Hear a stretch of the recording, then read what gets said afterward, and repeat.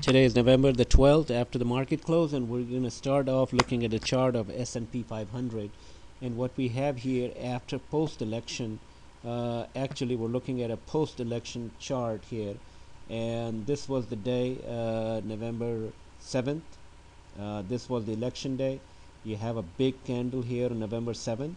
Then November 8th, you have a subsequent lot of amount of selling, and then on Friday it is stabilized a little bit, a large candle here with a body, small body, but an outside day. And then today we had an inside day. This candle overshadows this smaller candle. In other words, this thing, the stock market did not move much, traded in a very narrow range, and then finished the day at 200-day moving average. If you notice it, all of these things, averages, are not violated massively. It has not penetrated that, and it is still trading right at the edge.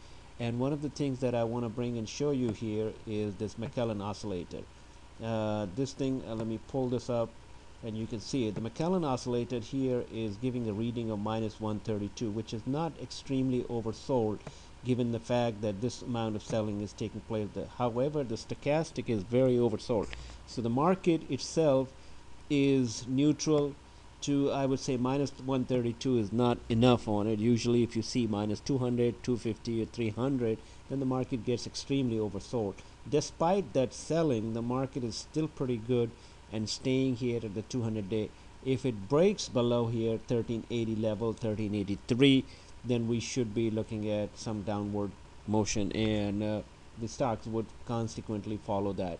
The market is, if you look at it, the minute it opened up here, and we're going to go 5-minute chart on it, and then this is the drop you see on Wednesday morning, clear cut, and then it dropped some more, and then it went up here on Monday, it gapped up here and traded in a very small narrow range, and then finished the day at 1381. It just dropped and tried to go up here, but it couldn't carry itself, and then finally it just collapsed.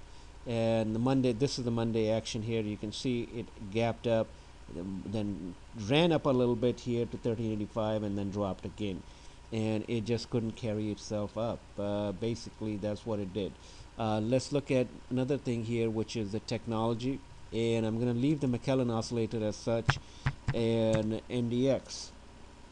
This is the Nasdaq technology. You can see here, once in a year, this is the third time it has almost come to 200-day moving average, and it came here on November 25th when the market was very nasty, and after that it really rallied up here, and then it came down here again in June 1st, and then it really rallied up here. The market, the fresh market came in, and now it has dropped here to 2500, almost 2586, almost those levels in June, slightly higher, and it hasn't stopped going down yet. It's making us some kind of a bottom here. If you look at it, there are 3 candles here, and 2 of them are almost have not penetrated this trend line, which is at 2569.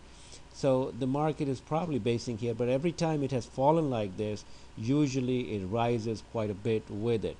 And given the fact with that is the main stock in it, which is 18% of NDX, which is Apple, and you can see this has a high on September 21st, and then it has fallen here and cascaded in a waterfall, but this waterfall action accelerated right after the election on Wednesday, and it gapped down, and it just slammed here about 45 points in 2 days, hurting investors, retirement accounts, anything that you have owned. People own Apple a lot, and that has just flattened this thing out. You could see it's trying to make some kind of a bottom here, and it is unable to go below 537. Usually that's 533 is the limit. It has gone, and now it's trying to make a bottom here today.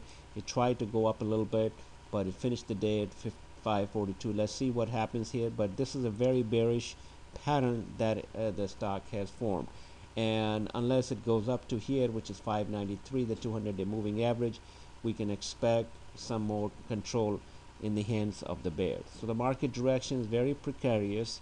It's just sitting at its edge like a Humpty Dumpty, and now also the Apple is below 200.